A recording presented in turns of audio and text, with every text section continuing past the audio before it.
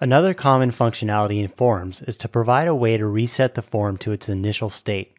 In the case of this order sheet form, a reset would involve resetting all the controls to their default state. I already have a method that builds the form and includes the default states.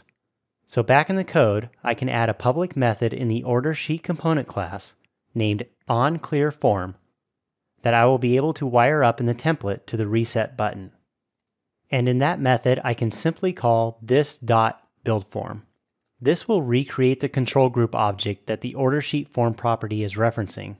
However, Angular currently can't distinguish between replacing the model or clearing controls, so it ends up leaving the form in its current state, which means for the time being, you need to do a small trick to get the form to reset. This involves adding a property on the component class. I'll name this formActive and set it to a Boolean value of true. And then in the onClearForm method, after the call to build form, I will set this formActive to false, and follow that up with a call to set timeout, passing it a function in which I will set this.formActive to true and set the time to 0 milliseconds.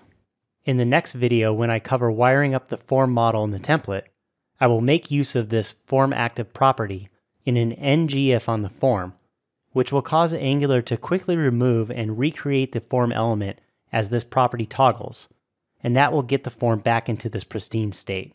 Now, it would be more ideal if there was a function on the control group to reset all its children to default, but Angular doesn't provide that as of yet, so you need to do some kind of workaround for the time being. So this works for this current case of a sandwich order sheet where the form just deals with default values. But if this were a form to edit a record, you would need to think about the fact that you would not only want to rebuild the control group for the form, but would also want to reapply a component input value or call a service to get the record data, and then do the update value calls on the controls to set their initial values.